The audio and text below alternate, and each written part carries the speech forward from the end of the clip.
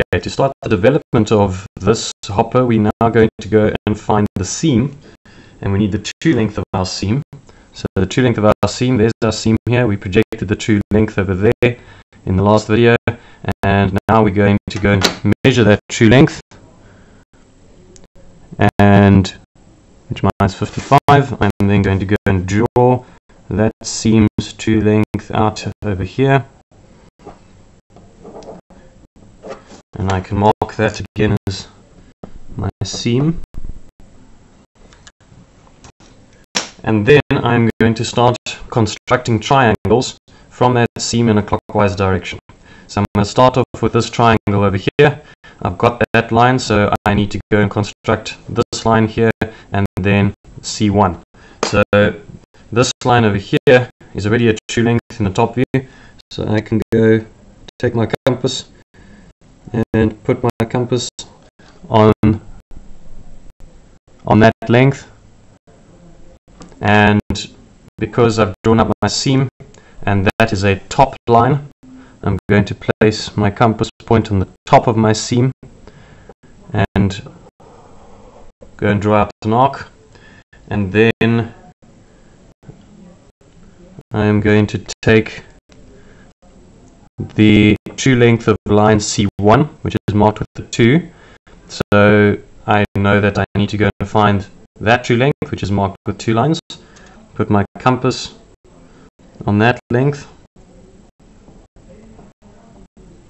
and place it on this end of my seam and make an arc. And then if I join those two,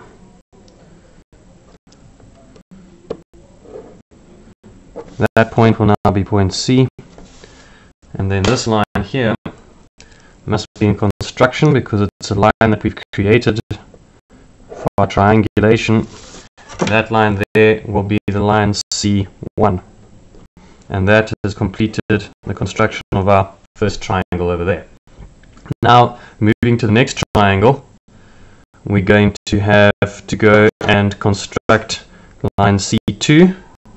So C2 is a triangle. Go find the triangle here in our true lengths. Take your compass,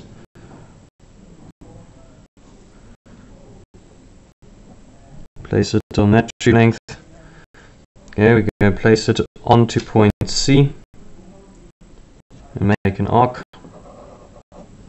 And then for the distance between point 1 and point 2, we're going to take that as a direct distance measured using our compass, because the arc length and the straight line length difference is negligible. So we're going to take that distance there, place it onto point 1, and we're going to arc that. And now before, just so you can see my arcs better, draw that a bit darker. Where those two arcs have now come together, we're going to draw another construction line through to point C, but we're not going to draw anything joining point 1 and that which is now point 2, because we're going to use a French curve to go and join those points, because that part over here is going to form a curve. Note please that in my drawing that I've done here, I should have started this higher up on the page, because this development is going to curve downwards on my page, and for me it's not going to, my entire development's not going to fit on this page, but I'm not going to do the entire development for you. I'm just going to do the first part so that you can see how it works, and it will just repeat itself all the way around as you complete the development.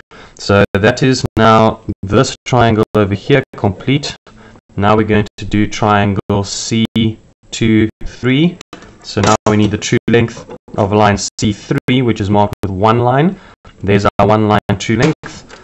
So we're going to take our compass and open it up to that true length, and then we're going to place that again on point C, and we're going to make an arc. Then we're going to take the length between point 2 and point 3, and which is there, place that on point 2, and then make another arc. And then when those two come together, we again go and draw a construction line down to point C. And that will now be point 3. And again, you're not going to join anything up there yet because that's going to be an arc. Then that has completed that triangle. Now we need to work to this one over here. And again, same process. That is marked with a circle. So we find its true length here as a circle. We take our compass and we place it on that true length. And we place our compass point again on point C. Make another arc. Then take the distance between point 3 and point 4 over there. And place that on point 3. And make another arc. And where those two come together, we join another construction line down to point C. And that will be our point 4, which is then that triangle complete.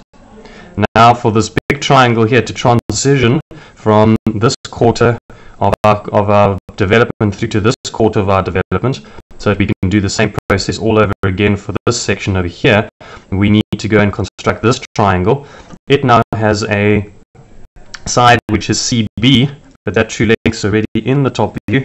So we're going to simply open our compass out onto the true length of CB, place that on point C, and make an arc, and then take the true length of line B4, which is also marked with a circle, and we're going to find that here in our front view where we worked out our true lengths, and we're going to go and place that onto point 4, make an arc, and where those two arcs come together, that is now formed our point B, and we can make that a dark line because it's a baseline, well not a baseline, it's a top line in this case, and then draw another construction line from point B to point 4.